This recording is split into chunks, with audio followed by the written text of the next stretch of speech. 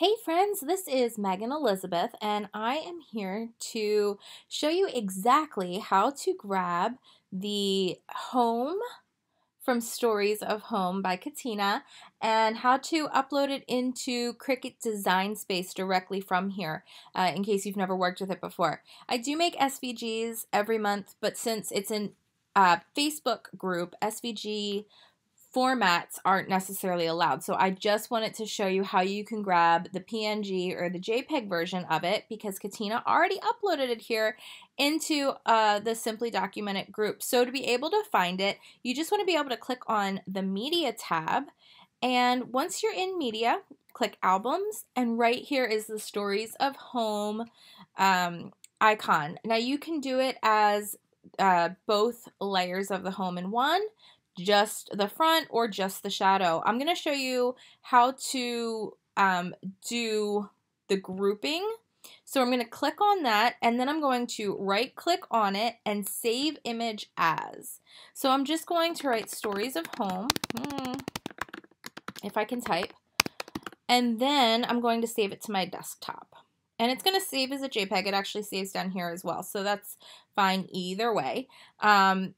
And I'm just going to show you a couple quick tips here. So we're going to go into Design Space. Design Space is now an offline version. You don't actually go to Cricut Design anymore. You actually download the app, and it's really awesome. So I'm just going to click on New Project.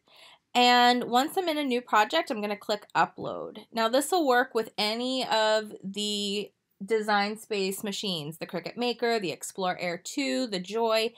You just have to make it a different size. Once we're in here, we're going to click Upload Image, and then you can drag the file. So I can drag it from right over here, or you know what, hold on. Let's not drag it like that because that won't work on my screen, but we'll do it like this. We'll just browse it, or we can drop and drag it, and I'm just going to find Stories of Home, open. And now I'm going to select the moderately complex because there's a few details here and I just want to make sure I handle all of that. So we're going to click on that. When you do an SVG, the background's already removed, so you don't have to do this step.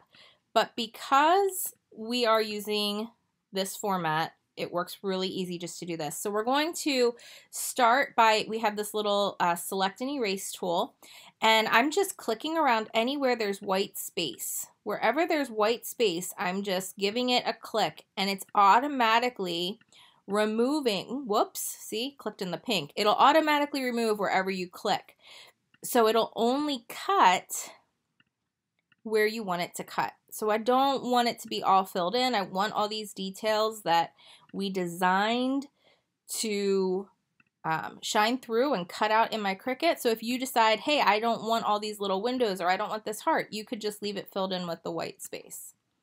All right. And Katina did separate out the two, so you can do it together or separately. So I'm going to click continue. All right, now it's important, you are going to want to save it as a cut image. You can do a print and cut, and it will print this out in the color that it is, and it'll cut the outline. But we want to make sure it's saved as a saved as a cut image. So click on that. The image name is required, and then you can do different tags or whatever works for you. I'm going to click save, and then it's already here, completed, ready to insert my image onto my mat. Okay, so now it will cut out both layers in the same color that I choose side by side. Now, if we wanted to do it separately, you can upload both individually, or here's a little trick that I like to use my slice feature with. If you click on shapes and grab just a basic square, you cover up one whole side of the image with that square. Let me just stretch this image over the house, okay? So that whole right side of the house is completely covered. Then we're just going to select both the square, or now rectangle, and the house, and we're going to click this little slice button down here. What that's going to do is separate this house from this house.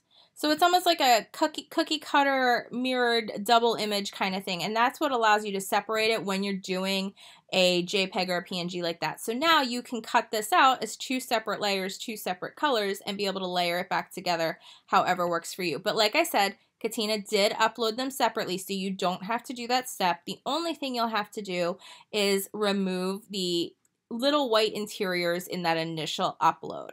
And you're ready to cut. So I really hope that that's helpful for you. If you have any questions, don't hesitate to tag me in a comment in the group. I will be happy to help you.